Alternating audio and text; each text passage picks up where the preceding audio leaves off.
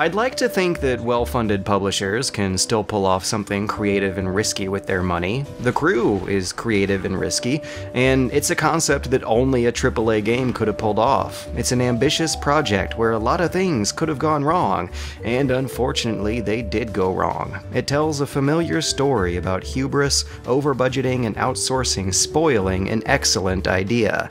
It's the strangest and most bizarre, conventional mainstream game I've played all year. It's a teetering balance of conflicting, half-baked ideas that all quickly toppled over each other.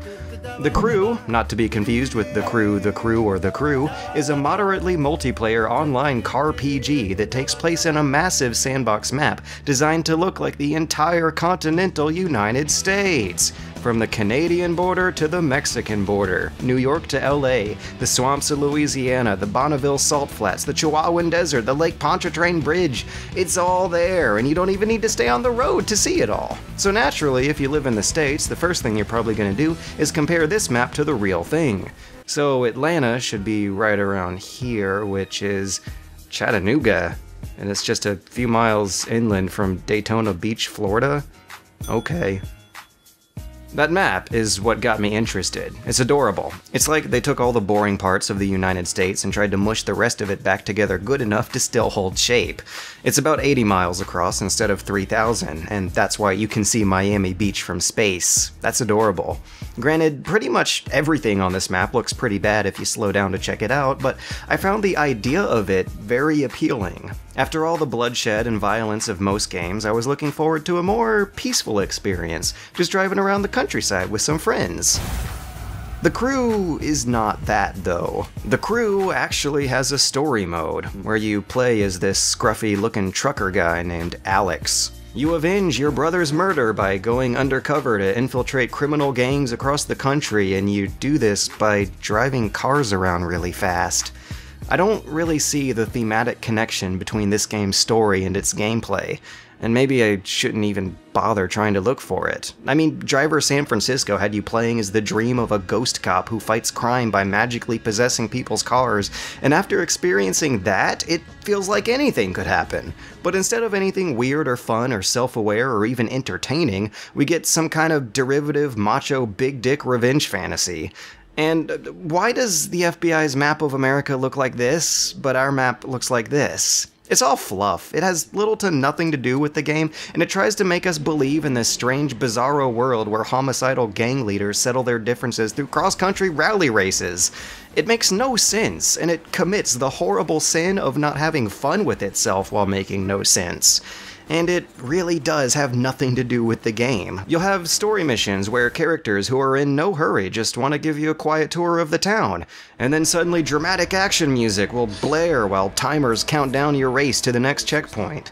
There may be no harm in skipping all those cutscenes and phone calls. You'll actually get a much better idea of what this game's about from the multiplayer login menu. This screen calls this game what it actually is, a drive hub. It's not a personal quest for vengeance. It's a drive hub, a giant hub world with hundreds of diverse driving challenges with a long list of time-consuming unlockables and a high enough skill ceiling to keep players hooked for at least a few weeks. That's the idea. You play with anywhere from 30 to 50 other players who seamlessly connect and disconnect from your session as you drive around this map, completing whichever challenges unlock points towards the next thing you want to play with. Story missions give you experience points that you spend on perks, a lot of which are oddly designed to make that leveling go faster. Skill challenges are a quick way to earn new and better parts for your cars, and the faction missions have you doing a lot of cross-country races that can last up to 2 hours at a time. And those are the moneymakers. They are what earn you the big bucks. That's the actual word for currency in this game, by the way. Bucks. If they called them dollars, players might get them confused with the real-life exchange rate for crew credits, or, as I like to call them, Ubisoft Uplay Fun Bucks. You can lay down real bucks for fun bucks, which of course have more purchasing power than bucks, and can also be used to buy just about anything. Thankfully, most unlockables can be quickly attained if you focused on the faction missions. However, those perk points you get after leveling up cannot be bought with bucks. They can be bought with fun bucks. In fact, you can fun buck your way past the designed level cap, past the point where you will no longer be leveling and can no longer get any more of those points legitimately. It gives an unquestionable advantage to the players who pay up, and this just damages the idea that an alternate currency scheme like this should ever exist in a full-price title, especially since so much of this game is about its competitive multiplayer aspect. If you're taking it seriously, you're gonna want every advantage you can get. That's because driving is surprisingly demanding in The Crew. It takes a weird middle ground between feeling arcadey and feeling like a simulator. It's easy enough to drive a nice, fast, smooth line, but anytime you have to turn, the game suddenly turns on hard mode.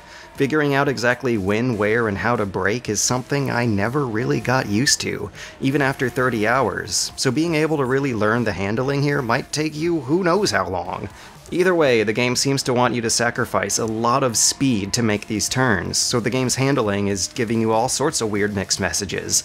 On one hand, you've got to take turns slowly and carefully, but during all other times, you got to be really putting your foot down to keep up. Granted, I'm not super experienced with racing games, but I could never really tell if I got the hang of this one, because the opponent AI is only as competent or incompetent as the player is.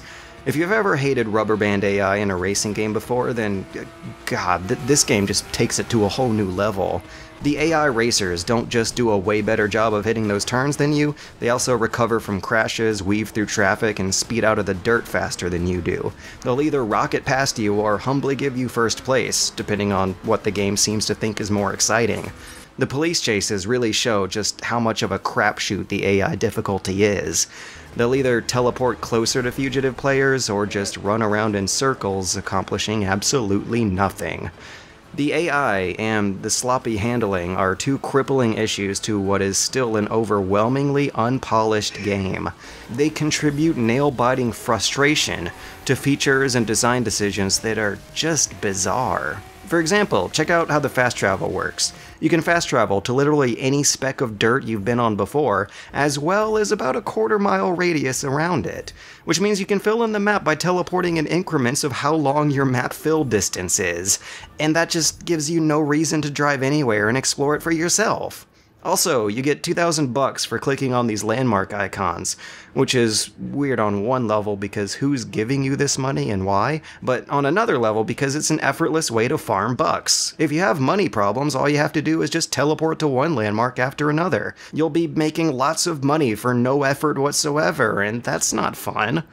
The car upgrading system is also really weird. You level up different classes of cars with different pieces of parts. It's like a stand-in for the classes and equipment of an RPG. Instead of being a level 45 Blood Mage, you're a level 45 Circuit Chevy Corvette, and when you beat someone's track record in the middle of the woods miles from civilization, you'll win a level 42 air conditioner, at which point you can equip it. Right there, on the spot, in the middle of the woods. Or you can send it back to HQ for later, which may or may not allow you to equip it onto a different car. It's hard to tell, and that folds into the big problem of the game's interface. It's both vague and intrusive at the same time, which is exactly what an interface shouldn't be.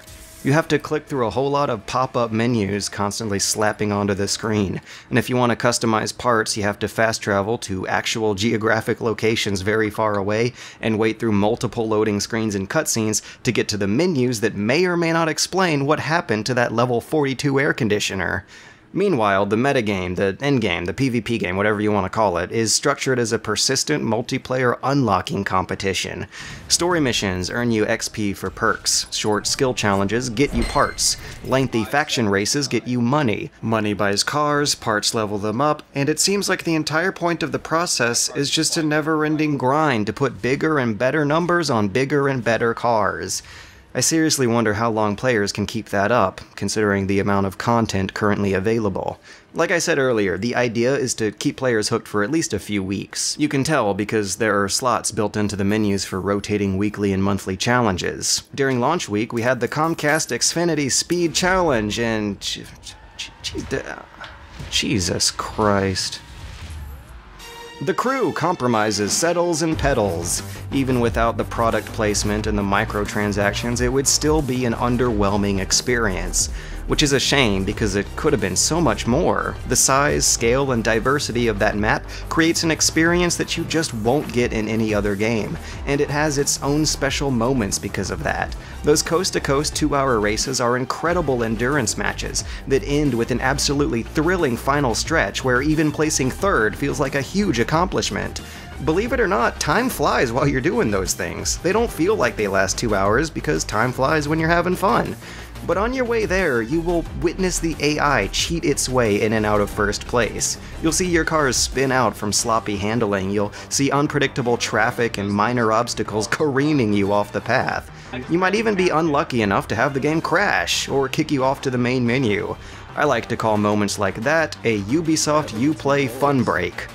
You probably won't believe this, but I actually recommend this game, but only as a dirt cheap bargain bin buy after it goes on sale for less than $10, because it feels like a budget game.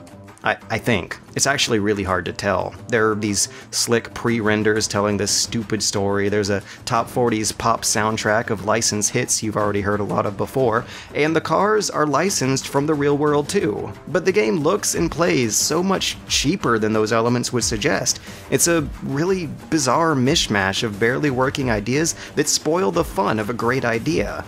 But that fun is still in there somewhere, which is why I think it would make a good budget pickup to check out for a day or two. There's a lot of rewarding thrills to be had on this map, particularly the off-road cross-country races, where the game can give you a lot more room for maneuvering and the AI isn't so keen on cutting corners. It feels great to be able to think about and say and experience a race from Miami to LA, but all the little frustrations you have to deal with on your way there show a remarkable lack of thought, attention, and polish applied to this game.